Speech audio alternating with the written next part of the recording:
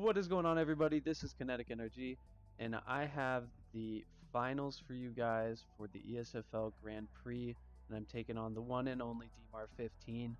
For those of you guys who don't know DMART, he has been around the scene for a long time. Very good friend of mine, camp member. We've played together many matches over the past few years. We're gonna have a fight here. So actually going into this fight, most of you guys won't know is that neither of us played much of the game going into this. I was down in California handling some stuff down there, and DMART was kind of just taking a break from the game. Neither of us really like the state of the game right now. I'll get into that later in a different video, but we're gonna have a fight here, and I got Connor versus Frankie Edgar.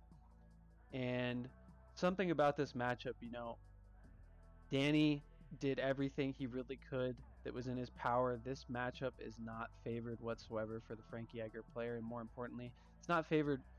The game doesn't favor grapplers right now whatsoever. UFC 2 kind of did favor grapplers. Everybody pretty much needed to know how to do the clinch, how to do the ground game, but the striking in this game far outweighs the grappling. And while that, I believe that is kind of a good thing, it is too much right now, and you guys will see that in this fight.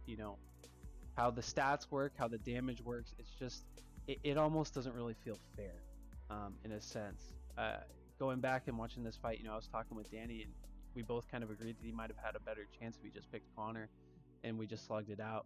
Because with Frankie, I'm not worried too much about being in the pocket. I'm not worried about his power. If we go 1-1, or even if he goes 2-1 in terms of strikes landed on me, I'm probably going to come out ahead because of how powerful Connor is. So with that being said, just keep in mind, we both have a lot of fights between each other. He has a lot of wins on me. I have a lot of wins on him. And we're going to have a fight here. So one thing that's important to this fight was just that I wanted to just get damage off and to trade damage. That's the most important thing. When you have a powerful fighter like Connor and you're against someone like Frankie, it's very important to understand how to trade damage effectively.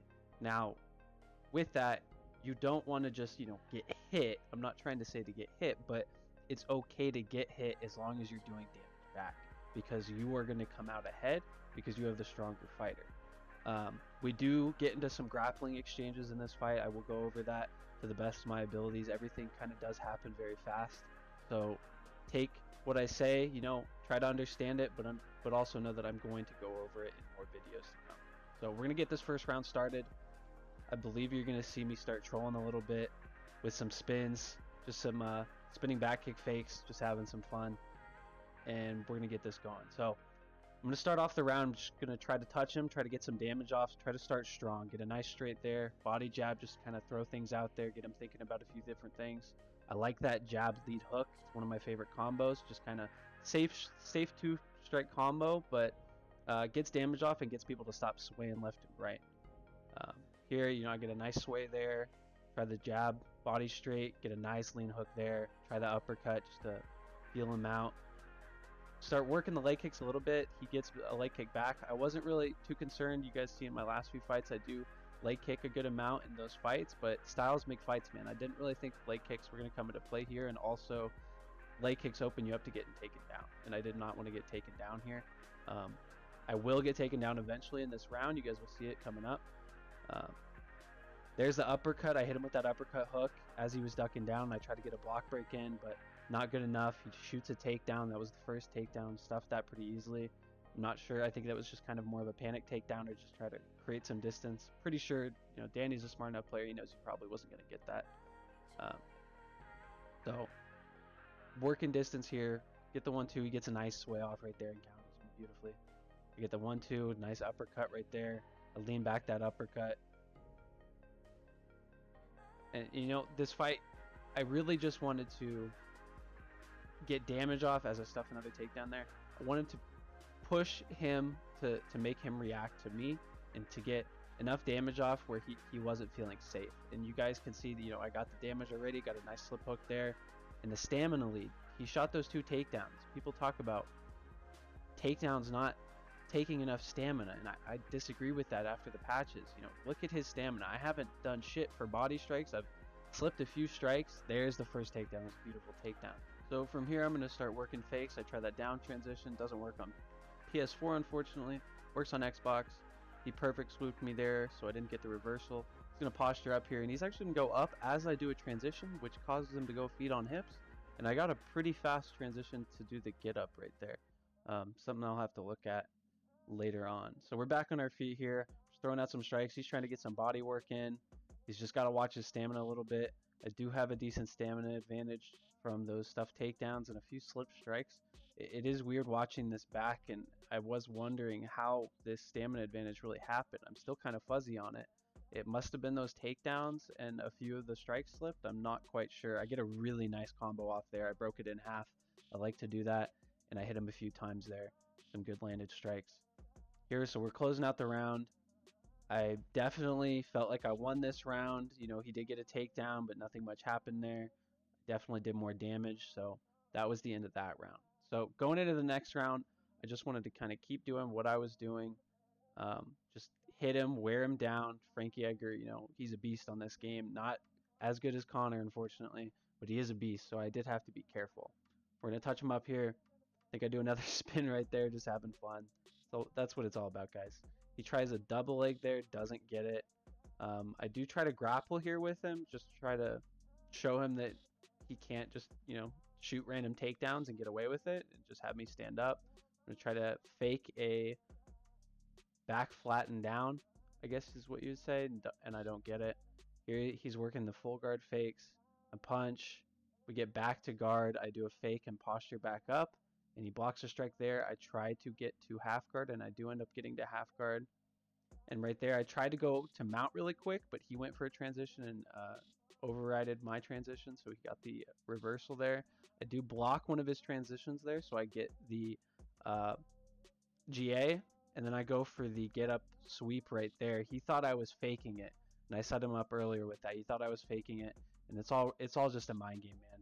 Danny's so good on the ground here, and we both kind of laid out the meta in terms of like everything that we're doing here as I'm getting some ground and pound off. We really, me, Zach, and DMART, we really just kind of, everything people are doing on the ground is something that we did first. I really, really believe that. Pretty much every trick and every mechanic on the ground is something that we invented pretty much. So we know he got a really nice reversal right there. That was sloppy of me, but that was a beautiful reversal. So as I was saying, we kind of know everything that's going on here. We know what we're trying to do. As he's working the fakes here, I don't get a transition there, right there. He does go for that mount reversal, and he perfect swooped it. That was a pretty bad time to go for a transition there, but he did go for it, and I did get the get up because I did block it, and you get a bunch of GA and stamina disadvantage if you do try to perfect swoop as a punishment. So we're back on our feet here. I didn't really take much damage on the ground. I think I got a good amount of damage off in half guard stacked. He goes for another takedown. So tried to get me against the cage. I was ready for it. I mean, at this point, I know I have him on the feet. Like there's really not much he can do here with Frankie Edgar. I have an advantage in the stamina. I definitely have an advantage on in terms of damage. So I hit him with a nice slip strike there. I baited him in for that and then caught him coming in. I like that a lot. You guys can go back and watch how I set that up. Very, very useful way to set up the slip strikes. I do not try to slip strike to just flip coins. A lot of people are doing these slip strikes to try to, you know, flip coins. They go left, they go right, they go down, uppercut, hook, yada, yada, yada. It's really, really annoying and a very skillless play of playing the game, really. So this round, it's almost over. I'm getting some nice dodges out there. I try a head kick. That was, I think, the only head kick I threw in the fight. I love throwing head kicks, but you know, it's just so costly. He tried to spin on me there.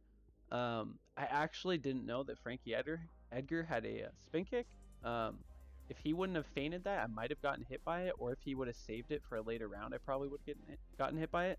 But when I did see that, I was like, oh shit, I guess Frankie Edgar has a spin kick. So it was just something that I had to watch out for going forward in this fight, and I do believe he does try it again, and I evaded or block it, I'm not sure. So we're going into the third round here. I definitely have an advantage. I'm just trying to remain patient. I'm trying to apply pressure still. I get a nice body kick off there and slip the follow-up straight from him. Get a nice uppercut, 2 hooks right there. He did block the hooks, but not the uppercut. You know, at this point, I pretty much know I do have the fight in the bag. As long as I keep doing what I'm doing, I don't get, you know, too excited. I just Just keep applying pressure. I get a nice double jab straight right there. I really like that double jab. If you can hit people when they try to slip with that double jab and just knock them out of the slip, it catches a lot of people by surprise. He did get a takedown there. He tries to pass, not going to get that. I did block it, and I'm working the fakes here. I block that, and then I get the flip. Just some very high-level ground stuff right here. I will go over all that in a different video. Unfortunately, I just do not have time to do it in this video because got to keep up with the fight. So here I'm in half guard. I try to pass over to side control. I don't get it. He's working some feints. I'm working some fakes. He does get me back in full guard. And right here, you know, I'm thinking like, what's the point? I did pass over there again. I try to get mount, but really I know and he knows is I'm not going to accomplish much from here. We're really not going to really do much. We're going to just transition back and forth. We're both so good. And that's one thing with the ground game is when you have really good players in UFC 3 on the ground, not much is going to get accomplished as long as their stats are somewhat equal. You know, Conor is not bad on the ground. I mean, he's bad, but he's not absolutely terrible. And I do just end up getting back up because there's really just no point. Unlike UFC 2, there's really not a way to get a bunch of damage off on people on the ground. And that's what you need. You need to get damage off. Half guard postured, excuse me, is really the only way to get damage off on a good player. Mount is pretty much useless. That was a nice combo right there. I think it was just a jab straight hook. I'm not sure if he was trying to go for a spin or go for a takedown because I just kind of caught him and he wasn't moving very much. I'm not sure. I get some nice jabs in there. Another jab, body straight. Work that jab lead hook that I talked about earlier. Just trying to hit him. I'm walking him down. I pretty much know that this fight is over for the most part. I just got to be careful and just keep wearing him down. All credit, you know, to Danny. He's trying to hit me. I get a nice rock there. I believe I break his block right there, hit him with the straight at the very end, and he's doing the smart thing. He's staying down because he's against the cage. You don't want to get back up like that. If I'm standing up above you and you're against the cage, so he does force me to get him back up. I had to back up. So I'm working the jabs here. He's blocking well. He's trying his best, you know, to get some combos off, get some damage off. He does hit me with a hook there. Believe he hits me with. He tries the head kick right there. I get a nice few strikes off to punish that, and I'm wearing down. I kicked his leg a few times. I actually think one of those was supposed to be an uppercut. Stuff that takedown. And right here, I'm just gonna pretty much ride out the round. Just hit his body a few times. Deny those transitions. He was going for those transitions just to stop me from hitting him in the body. Really, he could have gone up. And I was just trying to, you know, that's kind of a UFC 2 thing. It was for people that didn't play UFC 2, it was a big problem of holding people in sprawl and just getting those body shots off. But with the changes, it's not that big of a deal. Both of us were just kind of fine with ending the round there. So we get this round 4 started. We're in the championship rounds here. Work the body jab, hit him with a nice time. That was a nice jab hook on my part. The timing there, hit him kind of a frame trap right there. He couldn't do anything. He hits me with a nice head kick when I was coming in there. But, you know, at this point, as long as I don't sway right into a head kick, I'm pretty much okay. There's the spin. He does try that spin that we talked about earlier again. And right here, you know, I'm backing him up. He goes for a takedown, but I backed up in time. Wasn't worried about it much. You know, he at this point, he knows he's down rounds and he has to go for it here. And I just pick him apart right here with a bunch of just weirdly timed strikes, single strikes, double strikes, and I got a nice knockdown.